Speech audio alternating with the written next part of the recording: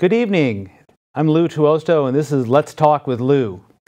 Tonight, as usual, we have a wonderful guest, and he's going to talk about post-election wrap kinds of issues and all the things that have gone through. It's a couple days after the election day, and we're going to talk to none other than John Leopold, District 1 County Supervisor. So thank you for being here, John. Great to be here tonight, Lou. Thank you for inviting me. We get to talk about the fun stuff and how all those things that went through or didn't go through are going to affect our community, predominantly Santa Cruz County, as well as the state, and a little bit on national politics as well. I know John's really plugged in with those kinds of issues and has been for some years, and it's always a pleasure to have him on the show. A little bit about his background. John was elected as the District 1 County Supervisor in 2008, chair of the Regional Transportation. He's on LAFCO, a Cabrillo College trustee, former Cabrillo College trustee, and he's been a Live Oak resident for over 25 years. And again, it's a great pleasure to have you here tonight, John. And first of all, just for our listening audience, if we can talk, could you talk about what a supervisor does in general in your district and what it entails? Sure. Well, county supervisors perform all the functions you would think of in local government. And in Santa Cruz County, it's a little bit more than most county supervisors because half the people who live in Santa Cruz County live outside of cities. They live in the unincorporated areas. So we perform a lot of the same functions as a city council. We're responsible for dealing with issues of planning, and we try to, as a county supervisor, we work on our planning policies, and we answer concerns that people have about development in their neighborhood. We work on making sure that there's money and that we can take care of our infrastructure like roads and parks. We have the sheriff's office, which is our police force. And those are sort of traditional roles of what you would expect in a city council. But in addition, county supervisors are responsible for health and human services. So that could be everything from child welfare services, provision of benefits like food stamps, health services like our public health nurses, our environmental health program, those kind of programs. And in addition, county government runs the county jail. So every police department brings their those who are arrested to our county jail. One of the big differences is if the city of Santa Cruz might be 55 or 60,000 people, that's about the size of my district. It's around 55,000 people, and there isn't six other members. There's me. Most of the district that I represent, Live Oak, Soquel, Santa Cruz Gardens, the Summit area, is all unincorporated. Mm-hmm. So on any given day in my office, we're taking care of concerns about the dog barking next door, the development down the street, mm-hmm. Or trying to think about the economic future of people in Santa Cruz County. Is there any overlap with what county supervisors do in, let's say, city councils? I know they kind of butt up to each other because you're close to Capitola, but that's a separate entity. And so any cities that you might be close to are different jurisdictions. Well, I mean, there are some places where we work together, but things like land use, public safety, those are each done within each jurisdiction, mm-hmm. But we all serve on our regional transportation body, the Regional Transportation Commission. Mm-hmm. We serve on things like LAFCO, which you mentioned. I'm on the Local Agency Formation Commission. Some of us may serve on AMBAG, the Association of Monterey Bay Area Government, a metropolitan planning organization in 3 counties. Mm-hmm. So and I represent, in addition to most of my district is unincorporated, but I also represent portions of the city of Capitola, the city of Santa Cruz, and the city of Scotts Valley. So, so in those areas, I work with the council members of those particular cities on issues of common concern. So there is overlap, or isn't then? There is we overlap in terms of who our constituents are. But if you live in the Prospect Heights area of the city of Santa Cruz, mm-hmm. and you want to build something, you're going to go to the city of Santa Cruz to get your permit. Mm-hmm. If you want greater police protection, you're going to go to the city of Santa Cruz. Mm-hmm. But if we're talking about mental health services or restorative justice in our county criminal justice system, mm-hmm. you're going to talk to me. And you also could be talking to city council members who care about those issues, mm-hmm. but the county's responsible for providing them. Okay, good. Well, that's good. I always like to start the show that way, and kind of getting some. What do you do, and who are you? And I think everybody knows you because you've been around for a lot of years. But what are the responsibilities of a county supervisor? And I think you covered it quite nicely. In kind of warming up for some of the things, we're just a couple of days away from the election having ended, and there's some measures out there, some propositions we're going to talk about. Talk a little bit about the federal election and the House and Sure. the control, and what does that mean to us? And I'm mostly concerned about that. And since this is community TV, it's mostly about Santa Cruz County, and Sure. we get out to almost every part of the county except for some areas that don't have Comcast. So let's talk about Measure G, and it looks like it's passed, or it has passed. Yeah, I mean, Measure G was a county sales tax increase only in the unincorporated area to provide resources for things that we heard community residents say that they want. Yeah. They wanted a stronger mental health program, and so the sheriff came to us with a new program that coupling deputies with clinicians to take care of the folks who generate some of the biggest problems we have in the community. Mm-hmm. People have told us that they care about and they need to do something about the homeless. So Measure G would provide funding for new year-round shelters in both North and South County. Mm-hmm. People always care about and have strongly supported our county park system.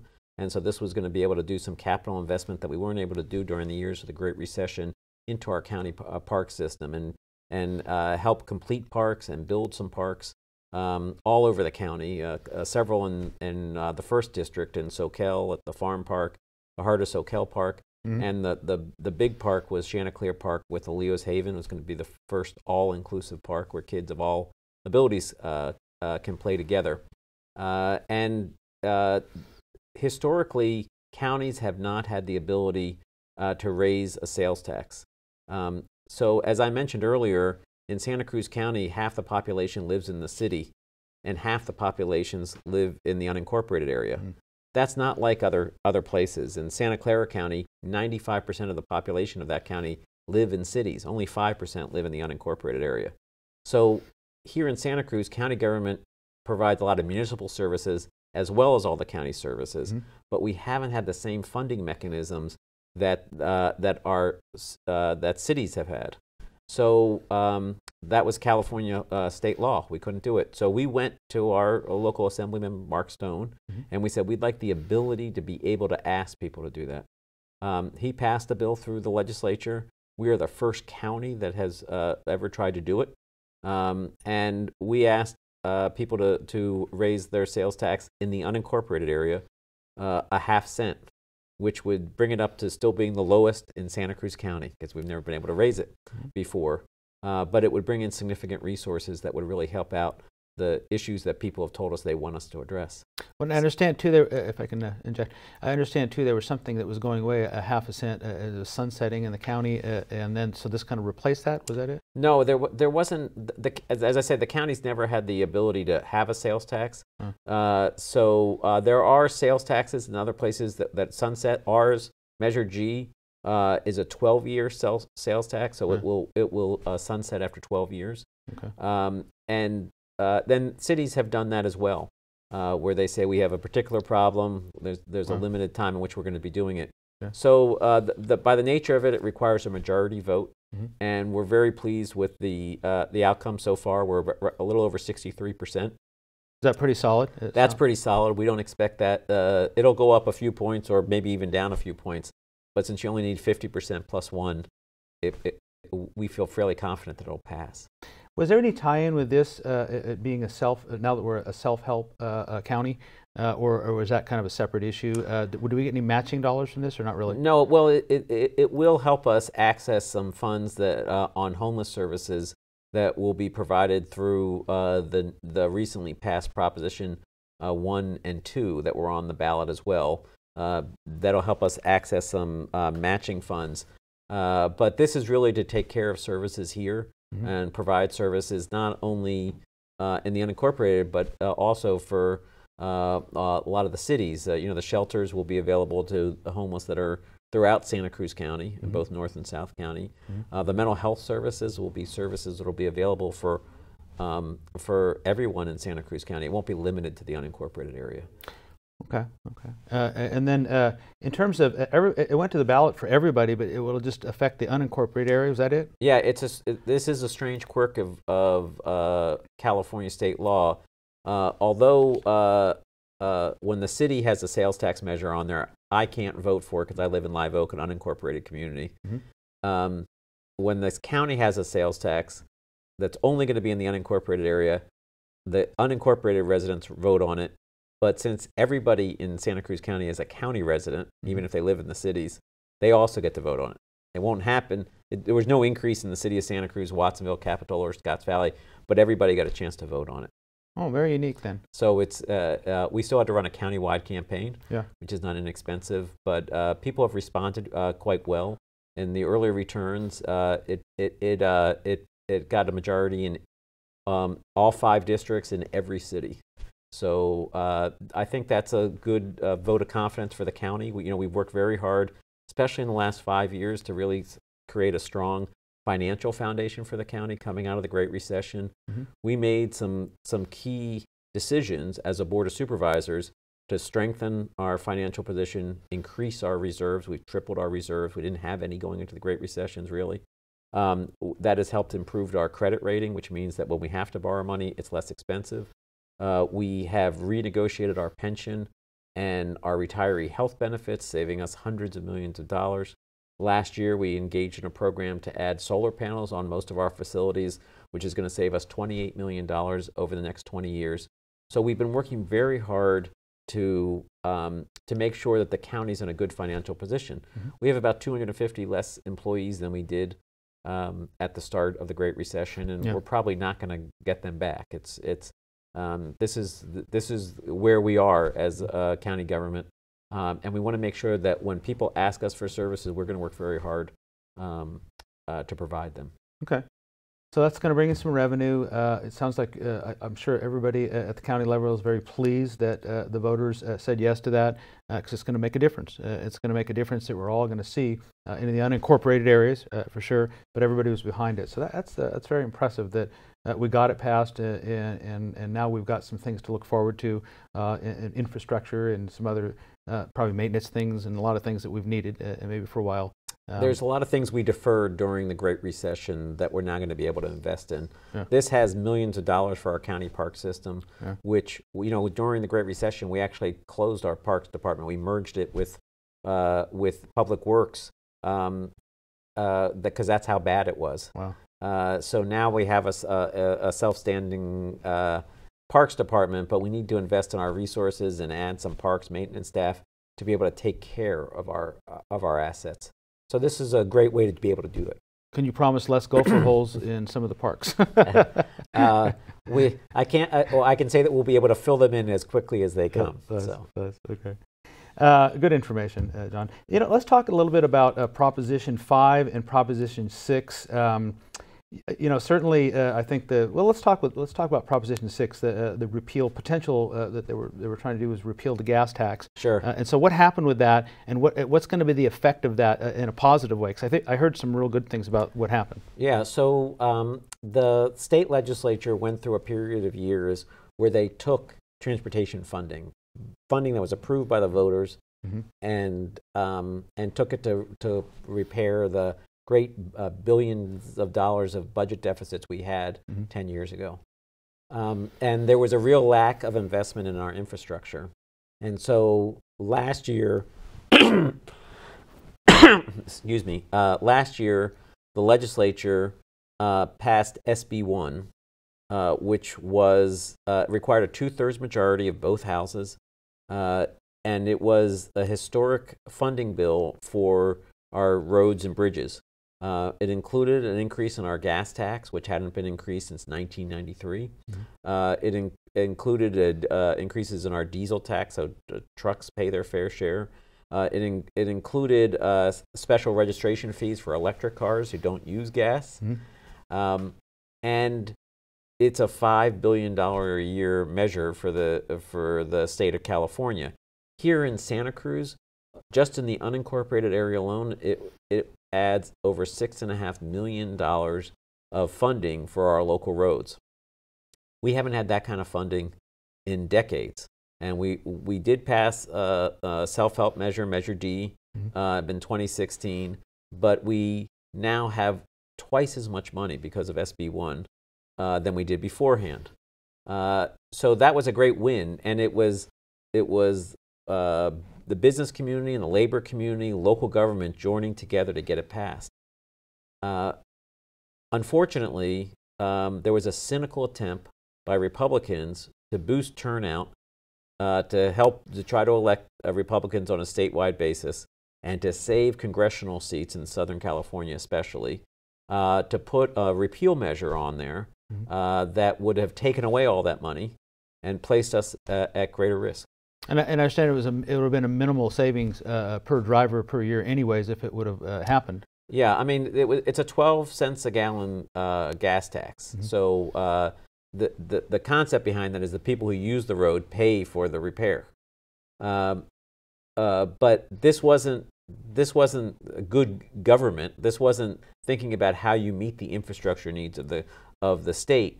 It was just a cynical political ploy to drive people to the polls to help support Republican candidates. It was funded by people like Kevin McCarthy and the California Republican Party, congressional candidates.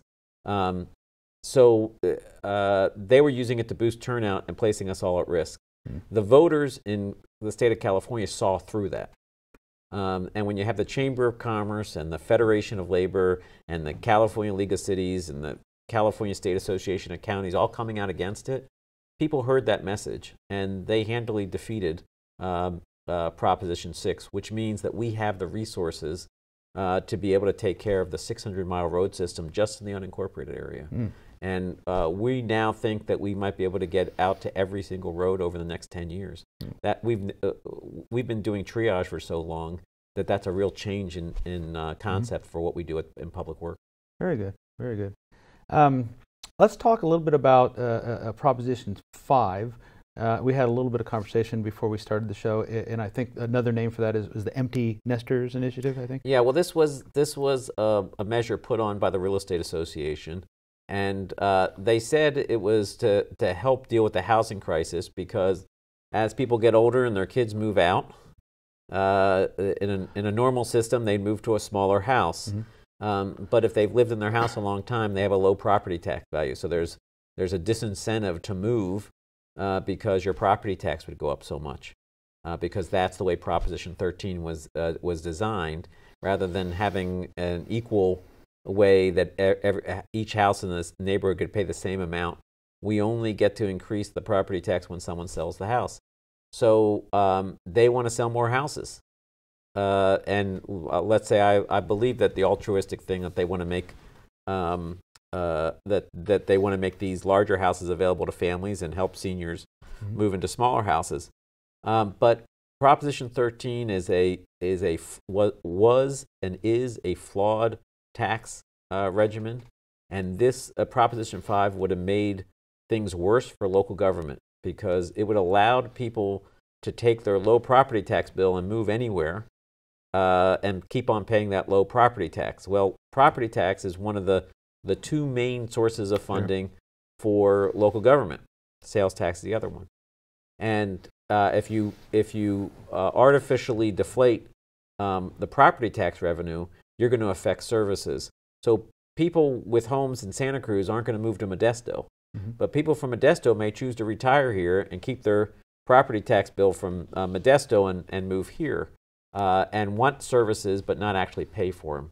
So local government, again, was against this measure. And a lot of civic groups were against it. The California Democratic Party was against it. And the voters were able to see through that this benefit would actually be a detriment to providing local services. We need a fix in Proposition 13.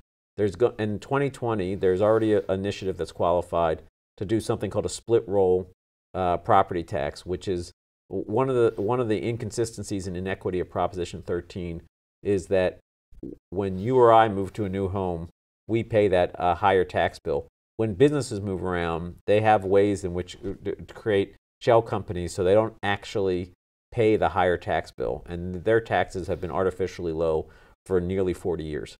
And this is trying to get them to pay a fairer share of the taxes here in California. So that'll be a big fight in 2020. But we really need to fix there's a lot of inequity in Proposition 13. And there might be things that you think are good about it, but it doesn't treat every county the same way. It benefits big business over the single family home, and the effect on local government is real. And so I look forward to that discussion in 2020, but I'm glad voters did not approve Proposition 5. So we still can change, go from county to county, but there are just specifically a certain amount of counties that we can take our lower tax basis with us. How does that work now? Counties have to approve whether they would take the people right now, if they're over 55, are allowed to apply for this benefit. And there are some counties that take it and some that don't. We're one that does. We're one that does sometimes. Okay. Yeah. So you see it in the more interior counties are all very accommodating for it because they want people to move there. We don't have a problem with people moving here. Okay. Okay. Good. Good. That's a very interesting topic. We talked about it when the tax assessor, Sean Saldivia, was on the show some time ago when he first took office, and boy, it was engaging. You know, it was very interesting stuff. If you can make taxes interesting, you're doing pretty well. Yeah, that's true. That's true. Actually, we're down to the last 6 minutes. Time goes by when you're having fun, for sure, and such engaging information, too. Sure. So thank you, John. How does the federal election, and we're probably going to skip through this real quick, but how does having the control of the House with the Democrats affect Santa Cruz County, or does it? Well, I think there's a lot of ways in which we are able to stop the attacks that have been happening on California. You know, the Attorney General and the President tried to ban communities like ours and even the whole state from accessing federal Justice Department grants because we did not want to provide immigration services. We think that's the federal government's role. And we had to take them to court. We won in court, but with a Democratic-controlled House of Representatives, it means that there's going to be a check on the federal administration, so there won't be these efforts that will target states like California. You know, the tax cut that they gave to the wealthy this time last year really hits California hard. It hit New York and New Jersey, states that vote Democratic. Because there wasn't a check on the federal power, neither houses in Congress had Democratic control, and so you got a bill that was really a hit on Democratic states. So with a Democratic controlled Congress, we won't have that as much anymore. Okay, good. I know we're skipping along, but I did want to talk probably for about 2 minutes or less about Measure H failing, and how does that affect Santa Cruz County? Yeah, it's very unfortunate that voters couldn't find a way to support Measure H, which was a bond to build affordable housing here in Santa Cruz County. Fortunately, statewide voters supported Proposition 1 and 2, which were major billion-dollar housing bonds. That will help us build affordable housing. The county is trying to use its own property to build affordable housing. We have a project going on Capitola Road that's going to build 60 units of affordable housing, a new dental clinic and a new health clinic. There's some other land that we rezoned in SoCal a decade ago that now is going to have slightly denser housing. So we're trying to figure out ways that we can build affordable housing, because what we know is it's hard for people to stay and live here. And so we need to figure out a way that we can provide truly permanent affordable housing, so the people that work in county government, the people that work at the coffee shop, the people that clean our clothes, that they also have a place to live. Well, and I keep thinking, you know, the jewel of, I think, Monterey Bay is Cabrillo College, and we get such high-end kids coming out of Cabrillo, hygienists and nurses, and those folks that make pretty good money, you know, as they're coming out, and they can't afford to stay in the community that they've loved and cared for so many years, and that's tough. Yeah, I mean, people coming out of the Cabrillo nursing program can graduate into a $60,000 to $80,000 a year job. Yeah. That's not enough. Yeah. to purchase a home here in Santa Cruz. May not even be enough to rent a home here in Santa Cruz. So we have to change that dynamic because we need those nurses or those radiologic technicians, so dental hygienists. Sure, sure. Well, that's interesting. Interesting stuff.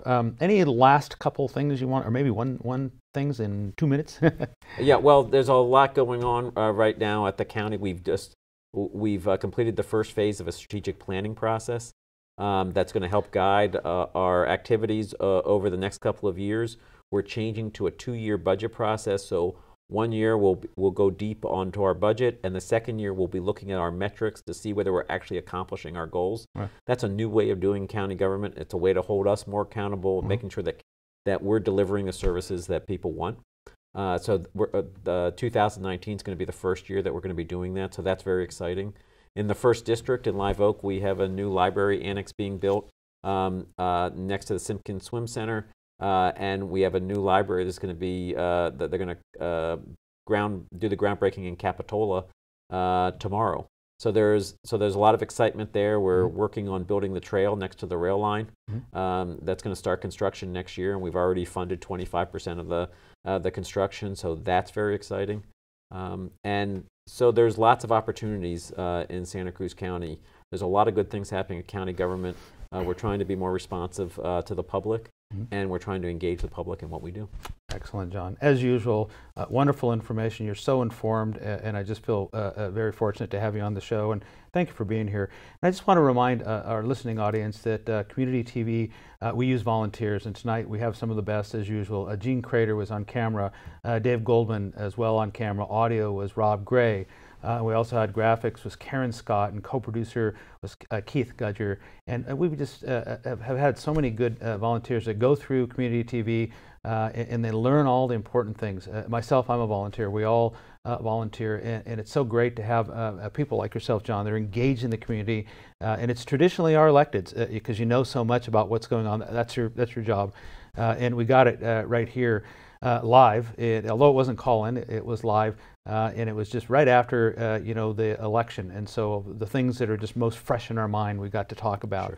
Sure. And as usual, you did a great job, and we will have you back again, I'm sure. And thank you very much, John. Well, glad to have it, and glad Community TV provides such a useful educational function in the community. Good. Well, good. Well, thank you for being here. Thanks. Sure. We'll just kind of phase this out. Yeah.